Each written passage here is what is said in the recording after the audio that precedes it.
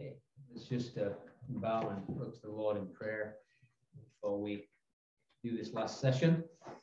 Father, we're so conscious of the need of divine help. We again believe your scriptures when it says, unless the Lord build the house, those that labor in vain that build it. And so we need thy help, Lord. And we've needed it all weekend, but we need it in this last session. And we do pray you'll speak to us, and we'd have hearts that are tender and receptive to what you would have to say to us. And you'd encourage us through the scriptures, which give hope. We ask it in the name of the Lord Jesus Christ. Amen. Amen. Okay, I want to read from verse 26 now, please, as we've got the final two festivals, which would be the Day of Atonement and the Feast of Tabernacles. And these are all in the fall of the year. They're all in the 7th month. It's kind of interesting that you have the Feast of Pentecost, which is in the 3rd month, and then you don't have anything till the 7th month. There's a long gap, and nothing seems to happen.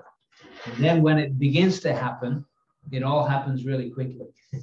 And it's like that now. We're in the this harvest period, and it seems like nothing's happening. But once it happens, it's going to happen really quick. We're going to see it all come together very beautifully and very quickly.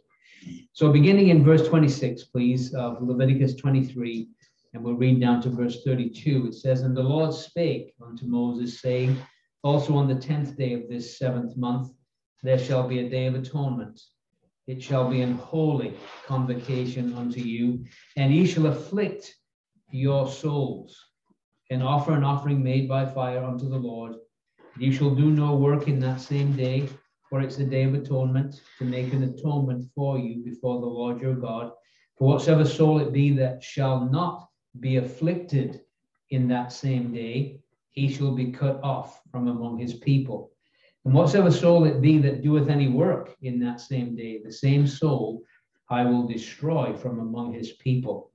He shall do no manner of work. It shall be a statute forever throughout your generations in all your dwellings. It shall be unto you a Sabbath of rest, and you shall afflict your souls. The 9th day of the month at even, from even unto even, shall you celebrate your Sabbath." And again, God will bless that reading of his precious word to us. Again, we want to do what we did in the last session, in that the primary interpretation is connected with God's earthly people, Israel. The secondary application will be to his heavenly people, the church. So we want to start with Israel, and we're going to say that we said that Israel had 3 fundamental problems. They were a scattered people, they're a sinful people, and they're a suffering people. And we said that the Feast of Trumpets is going to answer the first one. They'll no longer be a scattered people. When God sends his angels and calls his elect, the elect nation from the 4 winds of heaven, they're all going to be together in one place in Jerusalem, in Israel. There's going to be a massive regathering of his people. But these gathered people are still going to be in their sin. And we see that even today, there's been a partial regathering of Israel, but they're in their sin. In fact, they're a very secular nation. We tend to focus on those religious Jews going back and forth, at the Temple Mount, and all that. But they're a minority in the nation. It's a very secular nation. In fact, Tel Aviv, the capital, is the homosexual capital of the Middle East. This is Israel today. It's a very wicked place. Godless place, very godless.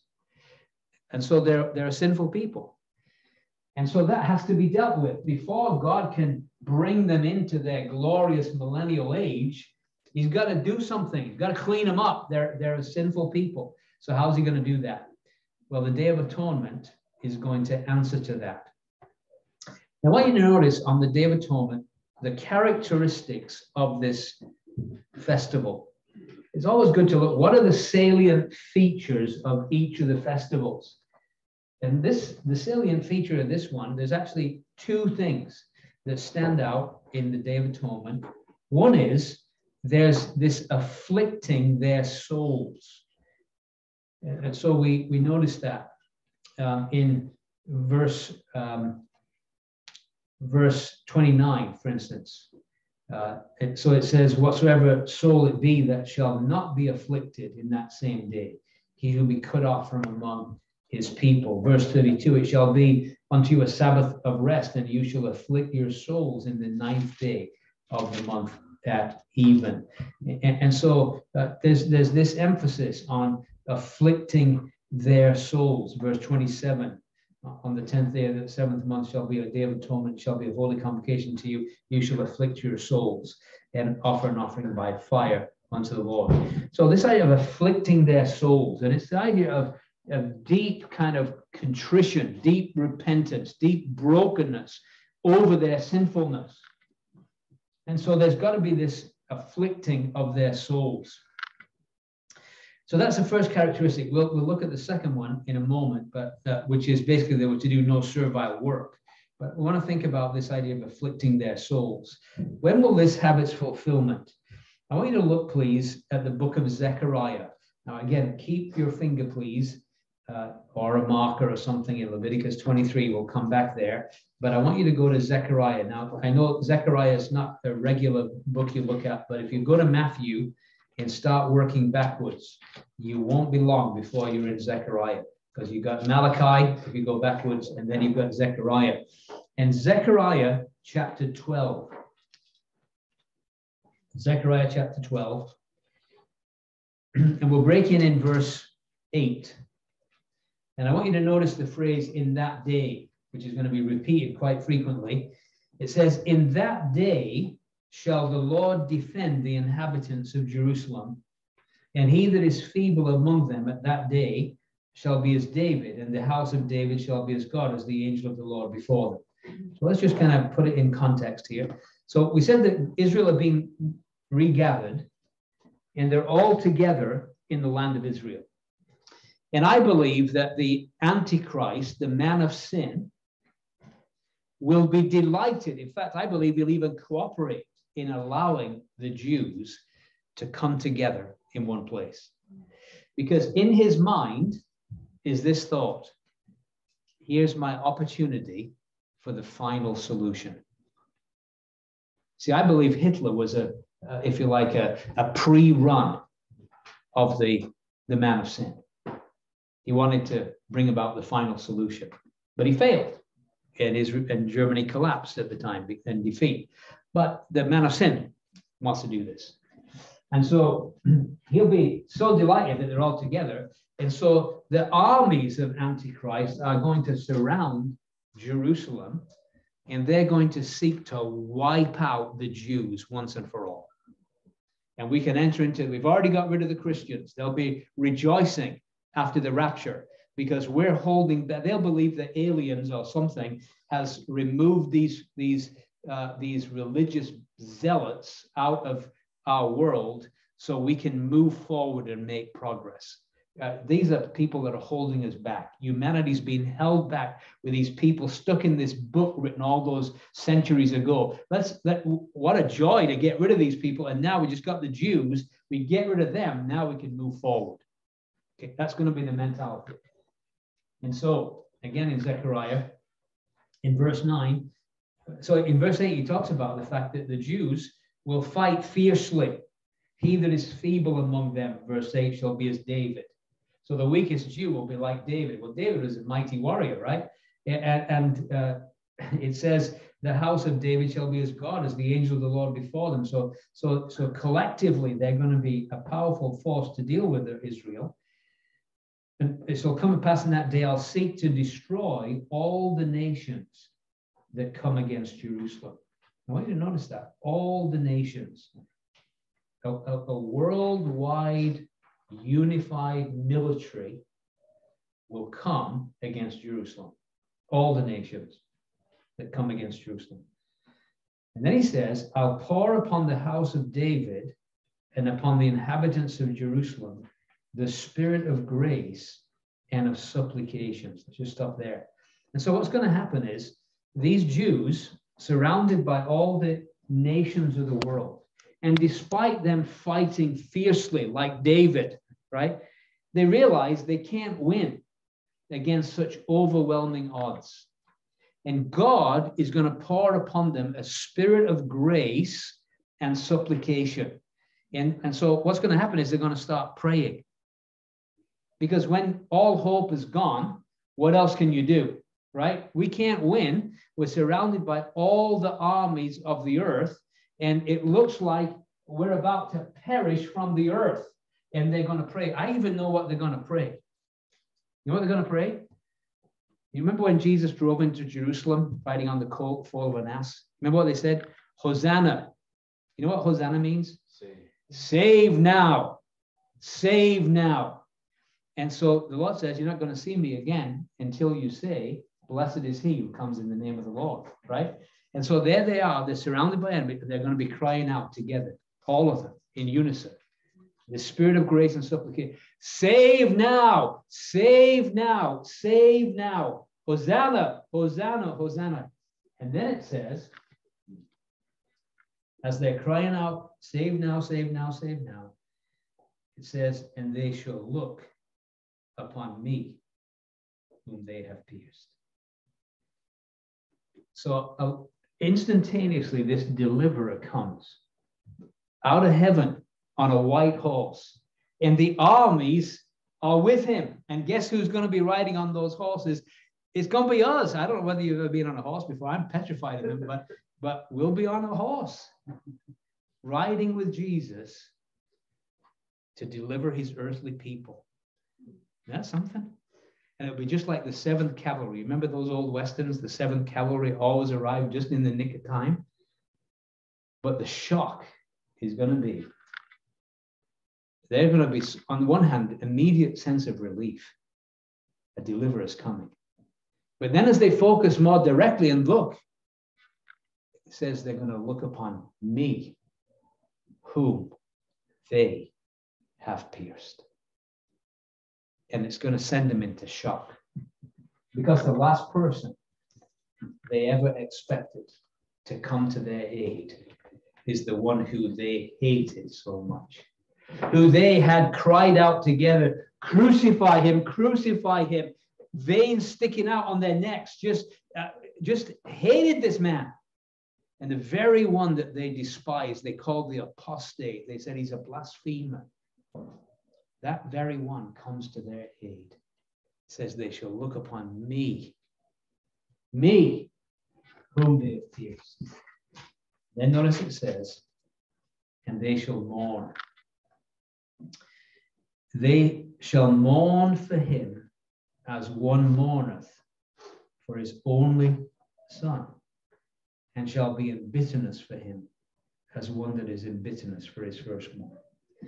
You see, if you think about this just for a minute, if you were surrounded and it looked like you were about to be totally annihilated as a people, and all of a sudden, seemingly out of nowhere comes deliverance, you would expect that they'd be dancing in the streets rejoicing, would they? I mean, you've been delivered. You've been saved from execution, from death. But instead of rejoicing, they're mourning, like he describes the intensity of like someone who's just lost their firstborn son. Instead of joy, there's grief. There's incredible grief. They're grieving deeply. And the grief is this, the awful reality has finally dawned upon Israel. We crucified our own Messiah. And they're going to be absolutely devastated. And it says they're all going to be mourning. It says, in that day shall there be great mourning in Jerusalem. Verse 11. As the mourning in Hadad Rimmon, in the valley of Megiddon, they shall mourn, every family apart. Now, that comment on great mourning, like the mourning at Hadad Rimmon, the valley of Megiddon, that was when the nation mourned over godly King Josiah being killed. And they're going to be mourning for what they've done to their own Messiah. And it says, verse 12, the land shall mourn, every family apart, the family of the house of David apart, the royal family, their wives apart, the family of the house of Nathan apart, and their wives apart. That's the prophetic house, Nathan the prophet, the family of the house of Levi. That would be the religious house apart, the wives apart, the family of Shimei apart, and their wives apart. All the families that remain, every family apart, their wives apart. And the idea of their wives apart is that everybody will want to get alone and mourn individually. Everybody will be so devastated. We crucified our own Messiah. And they'll just be, they'll be afflicting their souls, just like it says in Leviticus 23. Is there any hope for them? They're truly broken. I mean, they're just grieving at what they've done. They are totally broken. Absolute brokenness. Notice chapter 13, verse 1. It says, in that day, there shall be a fountain opened to the house of David and to the inhabitants of Jerusalem for sin and for uncleanness. For sin and for uncleanness. There's a fountain opened. This fountain is going to cleanse them of their sin, of crucifying the Messiah, of their uncleanness, their wickedness through the centuries. It's going to cleanse them. They're going to be, a nation is literally going to be born again in one day. That's what's going to happen. Just look at, keep your finger in Zechariah. Just go to Isaiah for a second. Isaiah 66. Isaiah 66 and verse 8.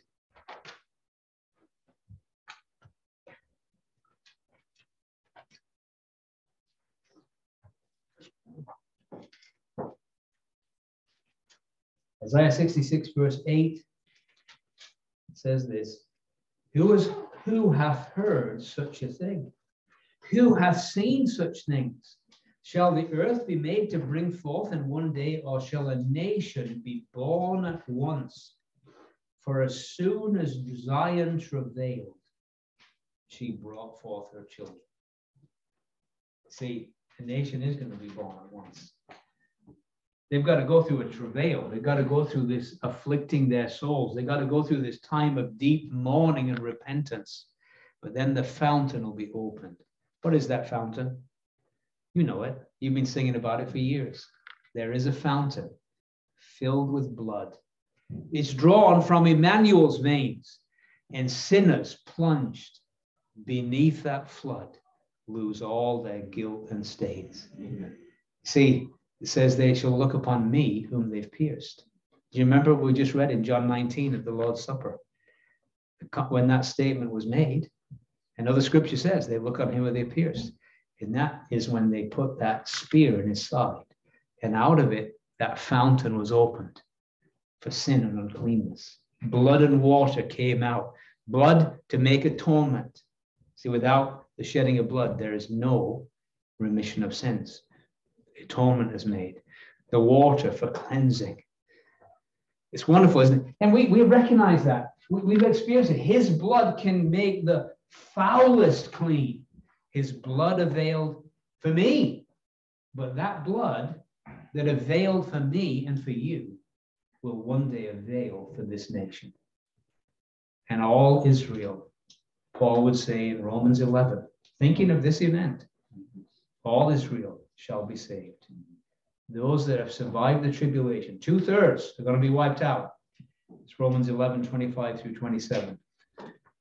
And the most salient feature we saw was they're going to be afflicting their souls. But there's another aspect of that day, and it's the fact that they're to do no work on that day. Notice verse 28, and you shall do no work. This is back in Leviticus 23, sorry. Leviticus 23, verse 28, you shall do no work in that same day. It is a day of atonement, to make an atonement for you before the Lord your God. Look at verse 30. And whatsoever soul it be that doeth any work in that same day, that same soul I will destroy from among the people. Look at verse 31. You shall do no manner of work. It shall be a statute forever to your generations in all your dwellings. So two things: afflict your souls and do no work. Do no work. Now, that's been Israel's problem, isn't it? Really, their big problem. Look at Romans 10. Romans 10 tells us what the Jewish problem has been, and because there are many, we've said they're scattered, they're sinful, they're suffering, but kind of the root of it all is given here in Romans 10 and verses 1 through 3. Romans chapter 10, verses 1 through 3. It says, brethren, my heart's desire and prayer to God for Israel is that they might be saved. For I bear them record that they have a zeal of God, but not according to knowledge. For they, being ignorant of God's righteousness, and going about to establish their own righteousness, have not submitted themselves unto the righteousness of God. So what has Israel been trying to do? They've been trying to work for their salvation, haven't they? That's all they've been doing. And they're zealous. Many of them are zealous. You see them rocking at the Wailing Wall. I mean, these guys are zealous. And they're working and working and working for a salvation that cannot be worked for. It's a gift, lest any man should boast, you see. And that day, on the Day of Atonement, they'll realize no work's going to save them. They have to look unto him who they pierced. And they've got to look in faith. Isaiah 45:22. Look unto me, and be ye saved, all the ends of the earth, for I am God and there's none else, right? In other words, it's a look that saves, just like, you remember those that were bitten by the serpent in the wilderness, right? And the serpent is lifted up.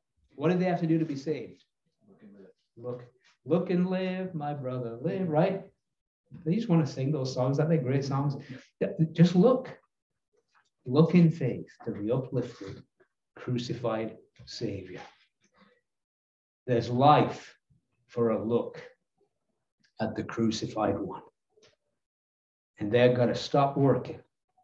You cannot work for your salvation. You can't. Not by works of righteousness, which we have done, but according to his mercy, he saved us. Not of works, lest anyone should boast. Salvation is by faith alone, in Christ alone, plus nothing. Nothing, right? Faith alone, in Christ alone, plus nothing. One of the 5 solas of the Reformation, sola fide, faith alone. And so that day is a day of atonement for Israel. All Israel shall be saved. Now, what about the church? What about us? Do we have a solemn day coming up? A day of afflicting our souls? Well, the closest thing I can think of is after the trumpet sounds and we're gathered to the Lord, is we're going to stand before the judgment seat of Christ. And I don't think that, well, I think one look in his lovely face, and we'll all wish we'd done more. I don't think he'll have to say much. I really don't. When Peter had denied the Lord with oaths and cursings, and Jesus came out of Pilate's judgment hall, he said he just looked at it. And Peter wept bitterly. And I think there'll be a day we stand before the Lord Jesus, and everything we've done in our lives that we know was wood, hay, and stubble, we'll say, burn it, Lord. In the light of who you are, the only thing that's fit for is the fire. But you know the amazing thing is, it says every man shall have his praise of God. You'll actually find something good to say about all of us. You'll say a cup of cold water that was given in his name will in no wise lose its reward. And so there'll be something good he'll have to say for every one of us. And you know how I know that? Because I read Hebrews 11. And he says, what more can we say of Samson and Jephthah? Would you put them there? Would you have had Samson? Or what about 2 Peter and righteous Lot? Would you have said that about Lot? I don't think you would you? See, sometimes we're harder than God. I think we are. So he'll find something good to say about every one of us. But at the same time, there'll be things about our lives we'll say, I've played the fool. What was I thinking? One look in his lovely face, and every one of us will wish we'd given him more. More, so much more. So in a sense, there'll be a sorrow, but there'll be a joy, because we'll be looking in his face. Oh, that'll be something. So we move on to our last festival. And that's the Feast of Tabernacles back in Leviticus 23. And that's from verse 33 onwards. And it's really a tremendous contrast to the Day of Atonement, because it's all about joy. The salient feature is rejoicing. And so it says in verse 33, the Lord spake to Moses, saying, speak unto the children of Israel, saying, the 15th day of the same month shall be the Feast of Tabernacles. For 7 days unto the Lord. On the first day shall be a holy convocation. You'll do no servile work thereon. 7 days you'll offer an offering made by fire unto the Lord. The 8th day shall be a holy convocation unto you. You shall offer an offering made by fire to the Lord. It's a solemn assembly. You shall do no servile work therein. These are the feasts of the Lord, which you shall proclaim to be holy convocations, to offer an offering made by fire to the Lord, burnt offering, a meal offering, a sacrifice, and a drink offering, everything upon this day. Beside the Sabbaths of the Lord, and beside your gifts, beside all your vows, and beside all your freewill offerings, which you give to the Lord, also in the 15th day of the 7th month, when you have gathered in the fruit of the land, you shall keep feast to the Lord 7 days. The first day shall be a Sabbath, the 8th day shall be a Sabbath. You shall take you on the first day of the boughs of goodly trees and branches of palm trees, and the boughs of thick trees and willows of the brook, and you shall rejoice before the Lord your God 7 days. Let's just stop there. Well, verse 42, you shall dwell in booths 7 days. All that are Israelites born shall dwell in booths. I would suspect that if you were a little boy, of all the festivals in the year, you would really look forward to Tabernacles, because you get to go camping in your backyard. Because what they did was they were to build these little booths. And you see it. You go to Israel, you can see, if you're there during Tabernacles, you'll see that everywhere you look, there's greenery, because they build these little booths and they get to sleep out. And it's to remember God's goodness to them in their wilderness wanderings, when they lived in tents for 40 years, and how God was faithful to them, how he provided to them. And it was a time of rejoicing. And of course, in many ways, it was a great time, this time of joy, because it was the end of the year. It was another harvest festival. It was the corn and the wine harvest. And so it's kind of like the end of the year, and all the crops are in. You've already had the barley harvest, you've had the wheat harvest, now you've got the corn harvest, you've got the wine harvest, and everything's in, and you're basking in God's goodness and God's provision, and it's a time of rejoicing.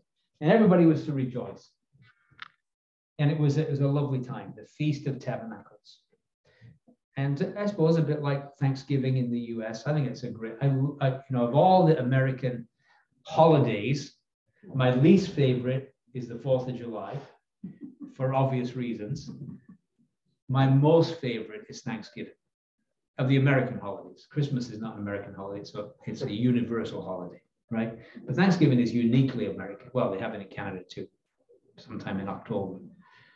But it's a lovely holiday, isn't it? Because it's good to be thankful. Amen. Now, we shouldn't just do it once a year. It should be all the time, right? We've got a lot. If you have anything to be thankful for, we have a lot to be thankful for, don't we? But it's a very special time. And so these 7 days, the people lived in booths. It reminded them of their pilgrim journey, how God looked after them, even in the wilderness, He provided bread from heaven. He provided water out of the rock. He provided meat for them, so on and so forth. And so it was a time of great thanksgiving for God's faithfulness and a time of great rejoicing. By the way, God wants his people to have joy. He wants that from us. And one of the ways we can have joy is when we look back at God's faithfulness in the past. It does give us reason to be joyful. Like, if you're honest, how has God dealt with you as a person if you look back over your life? Does that give you any reason to be joyful? I think he's been so good to me, I just can't get over it. I know what I deserve. I deserve the hottest hell. That's what I deserve. But he had given me what I've deserved. He has been so good to me in every way. So it's good, right? It should give you joy as you contemplate his goodness. And they were to look back. And he wants them to do that. Beware lest thou forget. That's the idea. Don't forget God's goodness. Also, joy always follows cleansing. Remember, they just had the Day of Atonement when they've been cleansed. After David had his penitential psalm, Psalm 51, and verse 12, what does he say? Restore to me the joy of my salvation.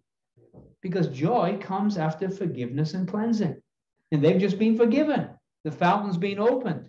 They've been cleansed. And so there should be joy in their hearts, great joy, because they've been cleansed. And of course, sin robs us of our joy, doesn't it? But cleansing restores our joy. And joy leads to sacrifice. Now, we won't take time, but if you were to look at Numbers 29, verse 12 onwards, it lists all the sacrifices that were to be offered during the Feast of Tabernacles. And you know how many there were altogether? 199 sacrifices to be offered. 199. There were 70 bullocks, and some have suggested that the 70 bullocks that were offered that week represented the 70 nations that are found in the Table of the Nations in Genesis chapter 10. In that Israel was supposed to, as it were, offer sin offerings on behalf of all the nations, because his house was to be a house of prayer for all the nations. So it's just interesting. You ever wondered why 199 sacrifices and not 200?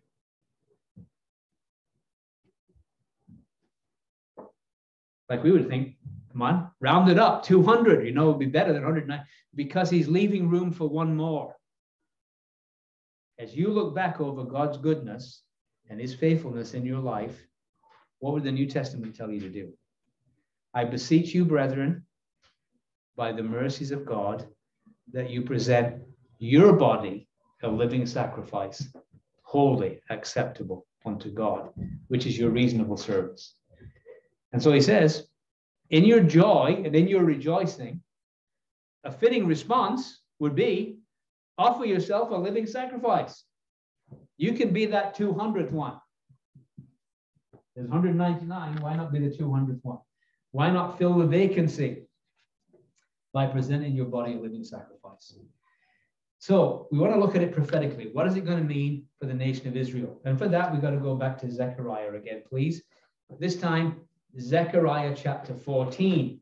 Zechariah chapter 14, where we're going to learn about the millennial kingdom, which is going to be a time where God is going to deal with the final piece of the Jewish puzzle. Trumpets, they were scattered people, he's regathered them. Day of Atonement, they're a sinful people, he's cleansed them. Feast of Tabernacles, they're a suffering people, and he's going to change all that. And instead of being the heel of the nations are going to bring their wealth to them. And they're going to be the head of the nations, right? And so when we look at Zechariah 14, we'll get a little glimpse of what that's going to be like. So look at chapter 14, verse 4. It says, and his feet shall stand in that day upon the Mount of Olives, which is before Jerusalem on the east, And the Mount of Olives shall cleave in the midst thereof toward the east and toward the west. There shall be a very great valley, and half of the mountain shall remove toward the north and half of it toward the south. I'll just stop there for a minute. Where did Jesus ascend to heaven from? You know where? Mount of Olives. Mount of Olives.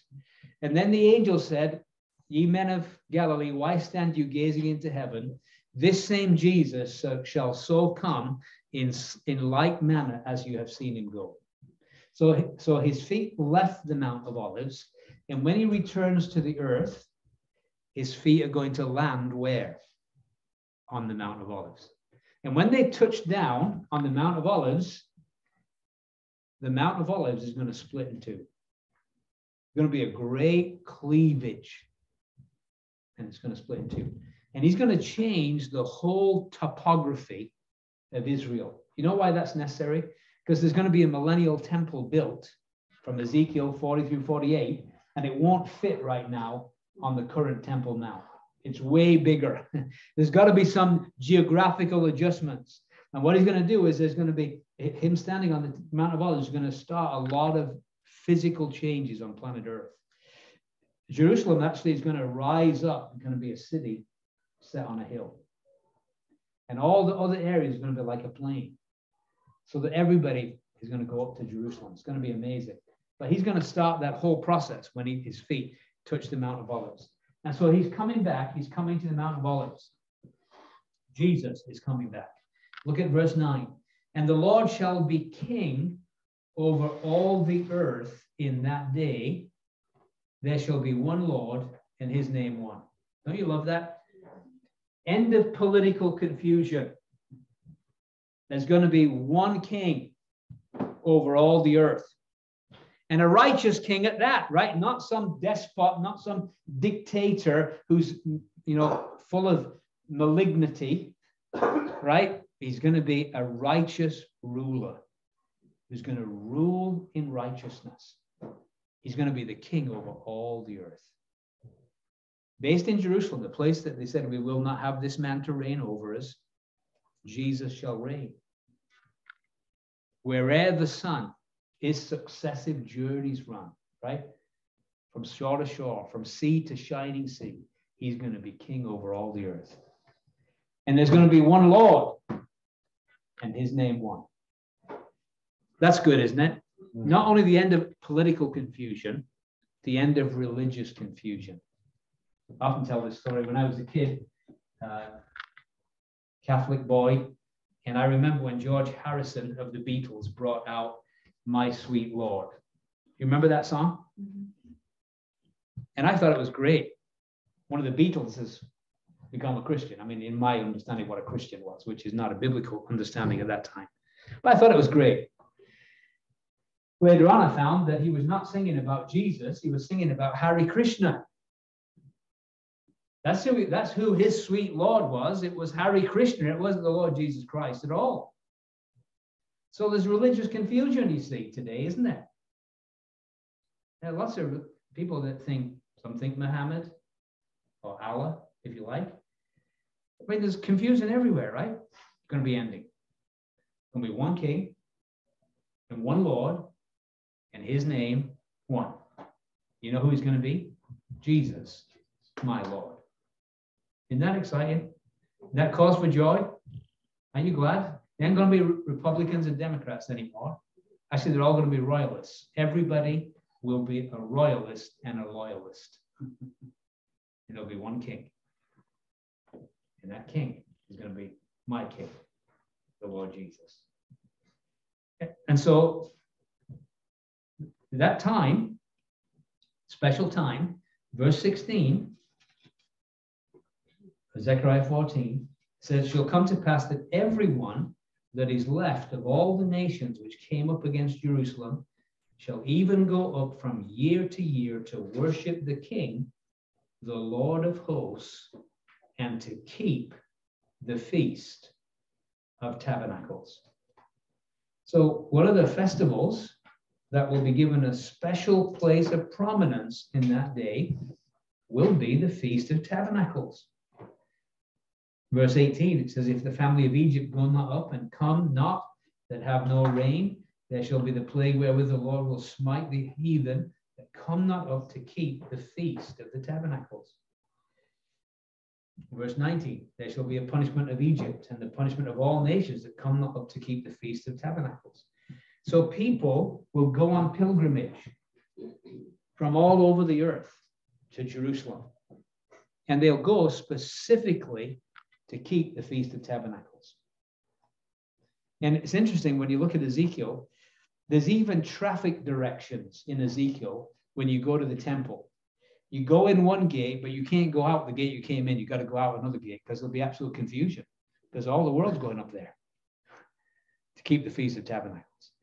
So the Feast of Tabernacles is indelibly connected in Scripture with the millennial kingdom, a time of earth's unprecedented joy, a time of looking back and being conscious of God's faithfulness through the wilderness years.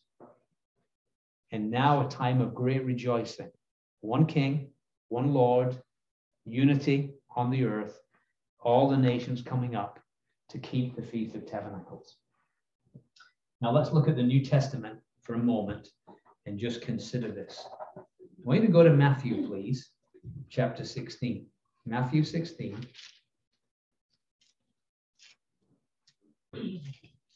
And verse 28.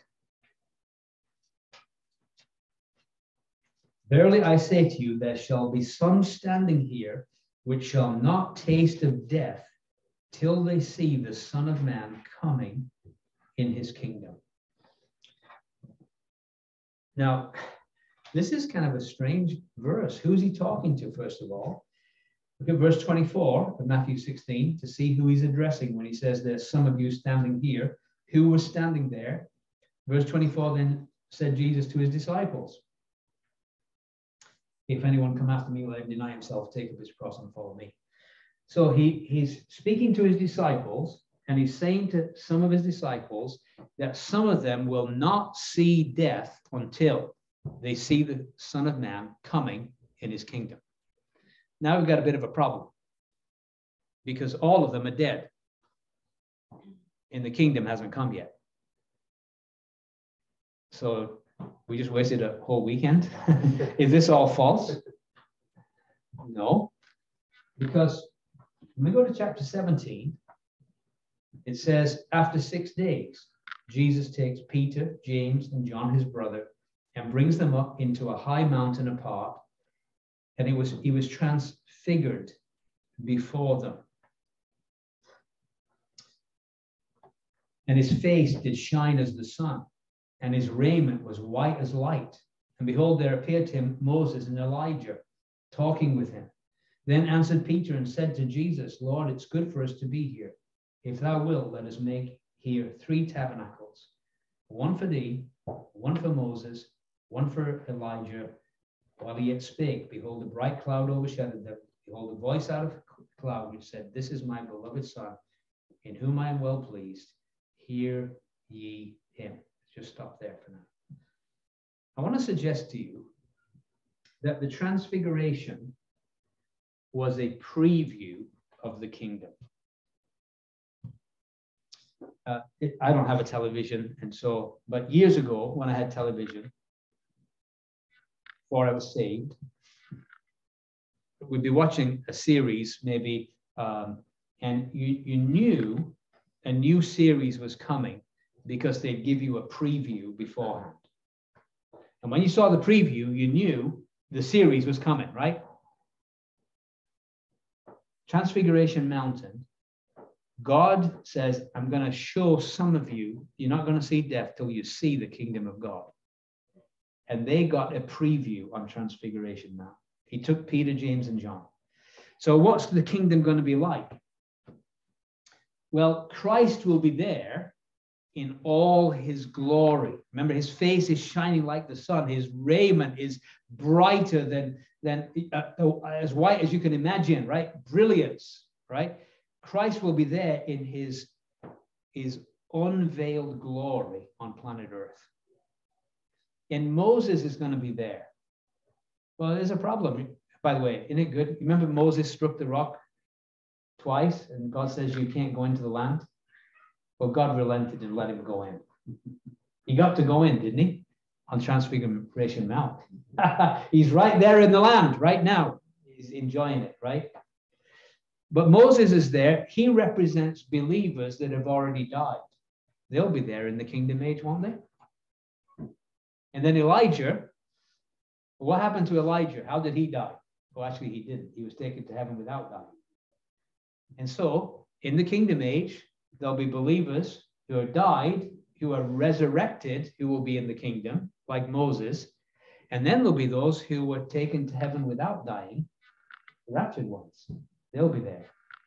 And then Peter, James, and John represent those that are going to go through tribulation and are going to be alive in the kingdom.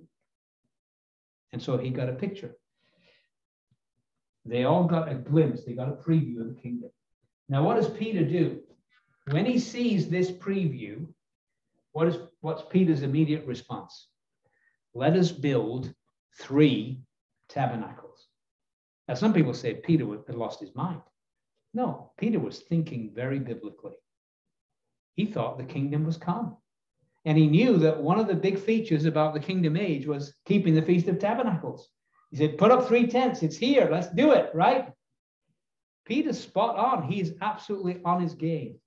He said, let's put up 3 tents. Of course, we all say, well, he put Jesus on the same level as Moses and Elijah and all this.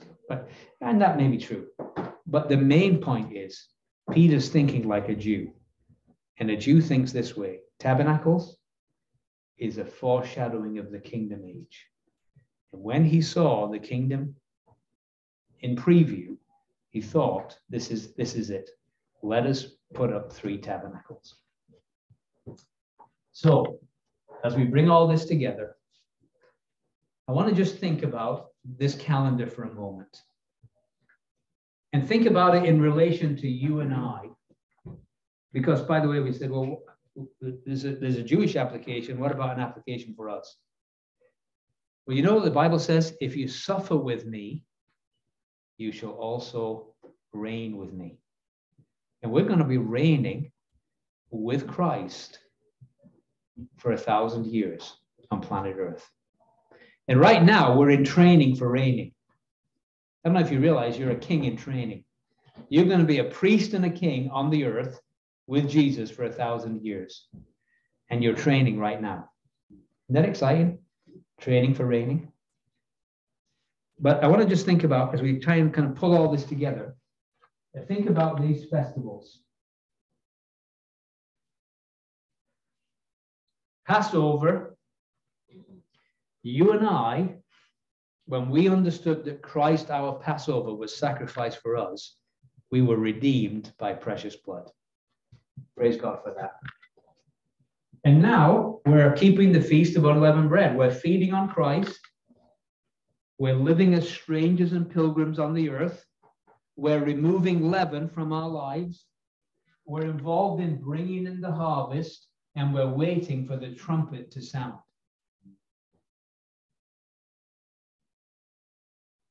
And then we're going to come back with the Lord Jesus. And we're going to reign with him for 1,000 years. And we're going to enter into a time of unprecedented joy on planet Earth. Just like the salient feature was rejoicing before the Lord your God. The whole world will rejoice when all these troubles seem to be over and the kingdom glory will be seen. And so we've got a bright future up ahead. We really do. And we have a glorious past as we look back to Calvary. We think of what he did for us on that cruel cross. So much to be thankful for. So much to rejoice in. And so much that we can learn from these feasts of Jehovah, God's calendar, and how it relates to you and I. May God encourage us as we consider these things. Let's pray. Our Father, we're so grateful for the time we've enjoyed together. We've only been wading in the shallows, scratching the surface, really, of your word. But we're thankful for what we've learned, the accuracy of the word of God, your timing your impeccable timing concerning the fulfillment of these first 4 feasts, and we believe the final 3 feasts. So, Father, we're just thankful that you're the God of the ages, and your Son, the Lord Jesus. What a wonderful thing to think that in the very place where Israel said, we will not have this man to reign over us, that Jesus will reign from Jerusalem over the whole earth. And in that day, he'll be the King of Kings, and he'll be the Lord of Lords. And every knee will bow to him, and every tongue will confess that Jesus Christ is Lord, to the glory of God the Father. Well, how we look forward to that day. In the meantime, we realize from your word we've got to be busy. There's a harvest that needs to be brought in before that trumpet sounds. Help us to be busy, occupied till I come, the Lord Jesus said, or that we might be occupied with the Master's business. We'll give thee all the glory. In Jesus' name, amen. Amen.